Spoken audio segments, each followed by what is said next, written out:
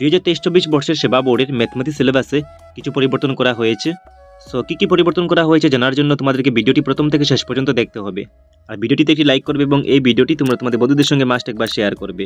আর next class 10-এর important question আনসারের video সবার আগে পাওয়ার জন্য তোমাদেরকে এই চ্যানেলটি সাবস্ক্রাইব করে বেল আইকনে প্রেস করে রাখতে হবে। সো তাড়াতাড়ি এই চ্যানেলটি সাবস্ক্রাইব করে বেল আইকনে প্রেস করে রেখে দাও। Let's start this video. So 2023-24 বর্ষের class 10-এর half yearly exam, pre test বা প্রি ফাইনাল এক্সাম এবং HSLC এক্সাম মানে মেট্রিক পরীক্ষার জন্য ক্লাস 10-এর জেনারেল ম্যাথমেটিক্স সাবজেক্টের সিলেবাসটি রিভাইজ করা হয়েছে। মানে এই সিলেবাসের কিছু ইউনিট অমিট করা হয়েছে, তার মানে বাদ দেওয়া হয়েছে।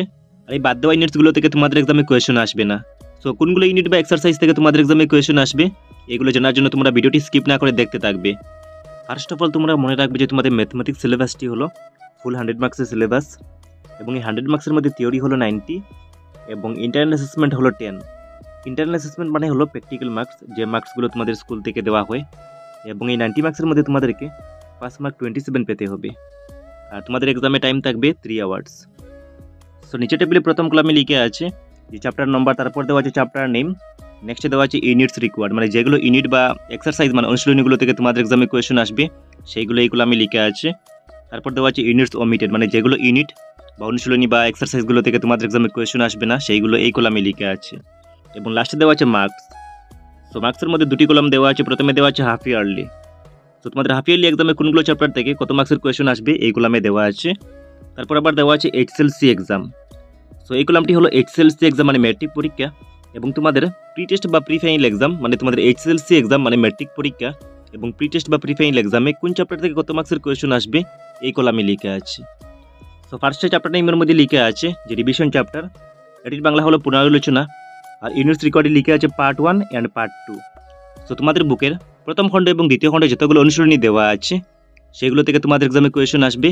অ্যান্ড ওয়ান মোর থিং, অনুশীলনীগুলোর আগে কতগুলো এক্সাম্পলস মানে উদাহরণ দেওয়া আছে সেগুলো তোমাদেরকে দেখতে হবে, কারণ এক্সাম্পলস মানে উদাহরণ থেকে তোমাদের এক্সামে কোয়েশ্চেন আসে।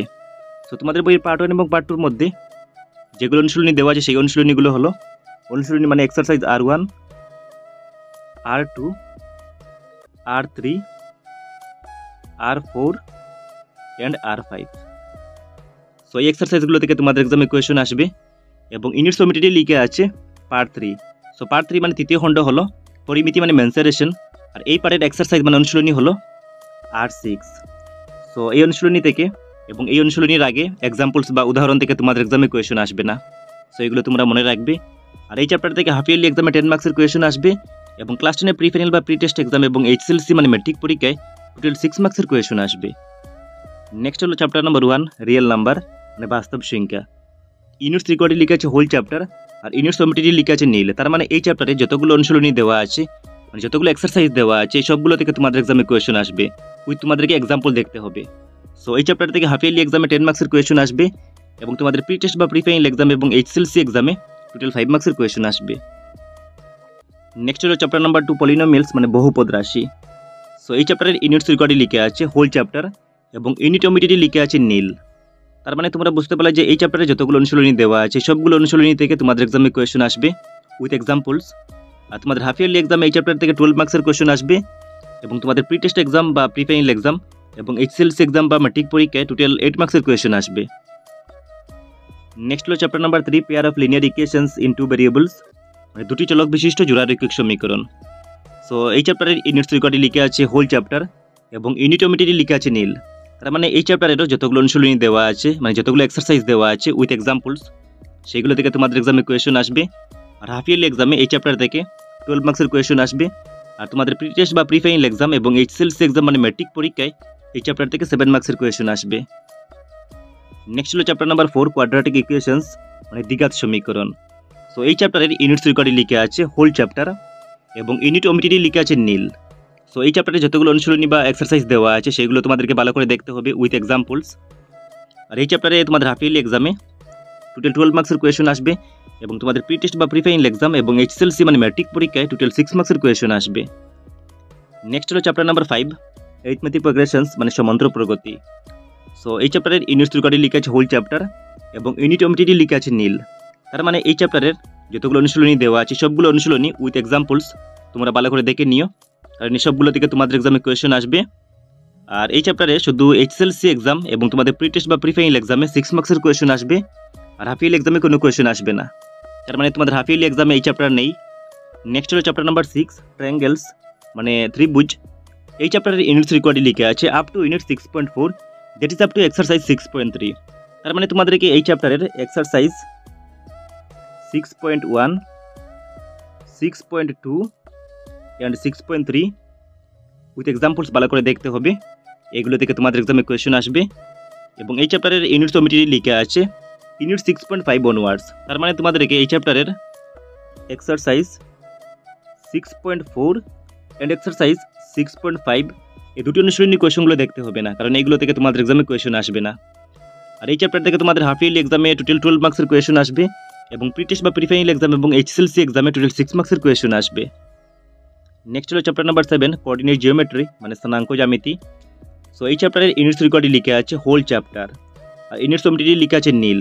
তার মানে এই চ্যাপ্টারে যতগুলো অনুশীলনী দেওয়া আছে, যতগুলো এক্সারসাইজ দেওয়া আছে সবগুলো তোমরা ভালো করে দেখে নিও উইথ এক্সাম্পলস, কারণ এগুলো থেকে তোমাদের এক্সামে কোয়েশ্চেন আসবে। আর তোমাদের হাফ ইয়ারলি এক্সামে 10 মার্কসের কোয়েশ্চেন আসবে, আর তোমাদের HSLC এক্সাম এবং প্রি টেস্ট বা প্রি ফাইনাল এক্সামে টোটাল 7 মার্কসের কোয়েশ্চেন আসবে। নেক্সট হলো chapter number 8 introduction to trigonometry মানে ত্রিকোণমিতি পরিচিতি।